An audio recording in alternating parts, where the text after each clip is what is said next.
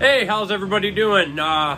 So yesterday I bought this colony of Dubia roaches. Now normally we do buy a lot of roaches to grow up, to increase and expand our breeding and our production, but we don't usually buy colonies. There are just a few companies that we buy from that we've been buying from for a while, and we trust them and they have good quality.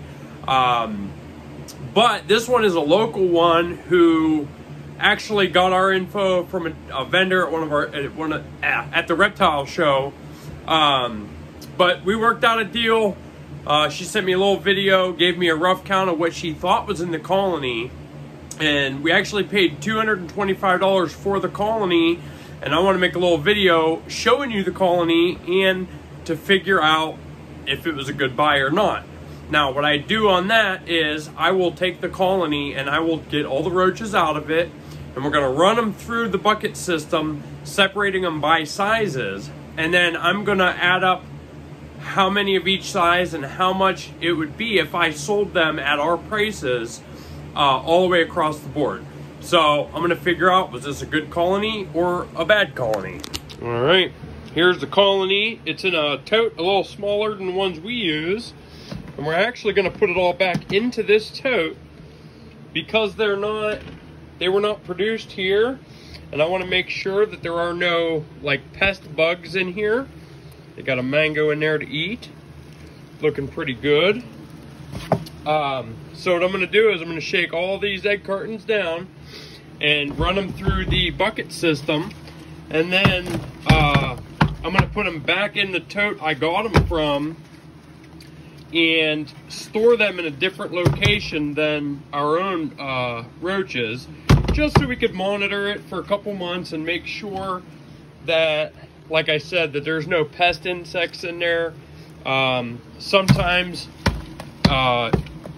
these colonies can get weevils, like grain mites and stuff like that, or any bugs that we're not familiar with. You just want to make sure that everything is good and healthy. So we will keep these separate from our own roaches. Quite a bit in here.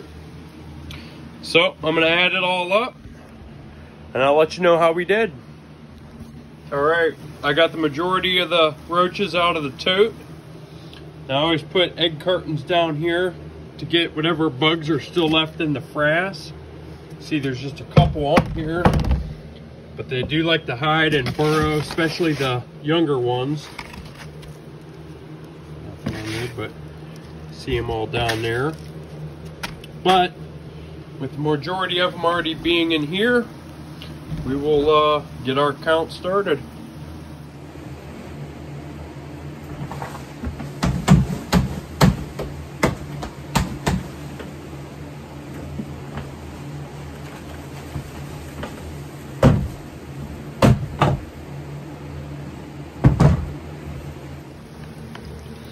Alright, they are in the first step of the sorting process.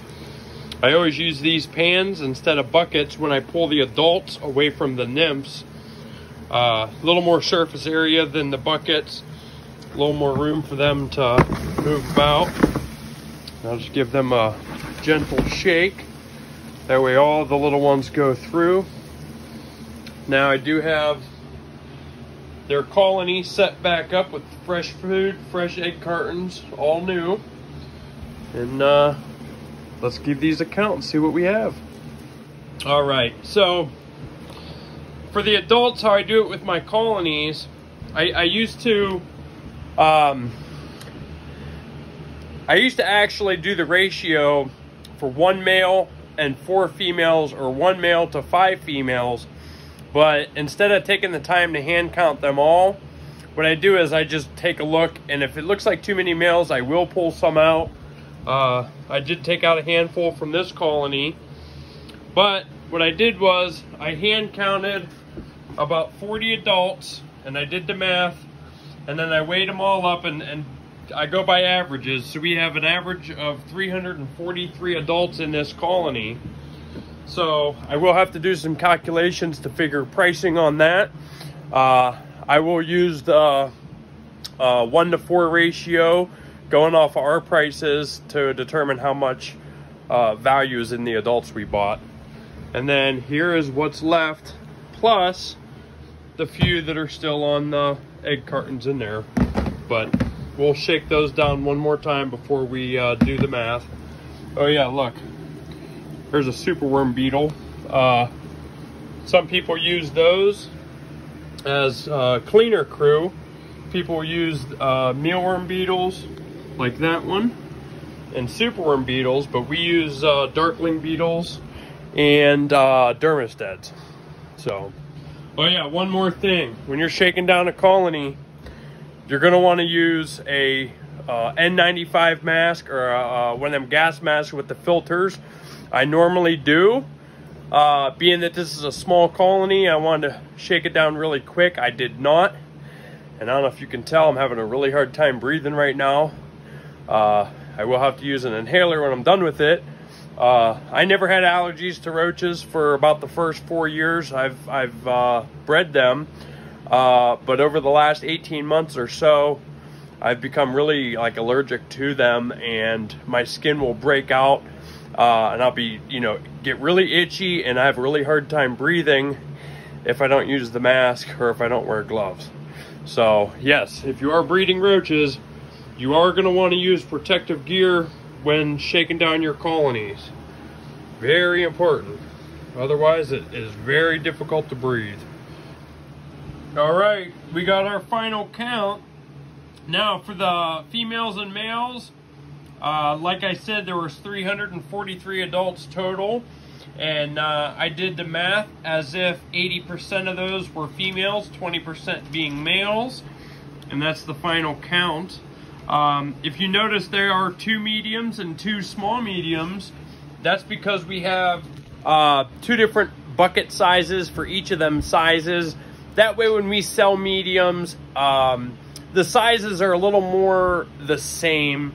I don't sell, I have in-between sizes, so I don't sell 2 of the sizes we sort, which are kind of like next in line for being mediums. Just something I hold back as I sort them so that you're not getting smaller than normal roaches. But yeah, we paid $225 and we got over $700 worth of roaches in this colony. So I think that was a pretty good buy.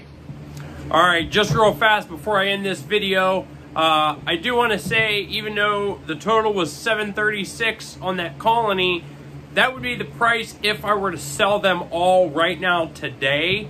Fact is, I'm not going to. I'm going to keep that colony as its own colony for a while. Probably in a month or so, I might incorporate that into my normal colonies. But as I mentioned, we're going to keep them separate for now, just to make sure they're all healthy and there's no issues or no pest insects involved. Also, there are still some roaches left in the bottom of that colony that I did not count because I haven't been able to pull them all out yet. So all said and done, it was a very good purchase on that colony.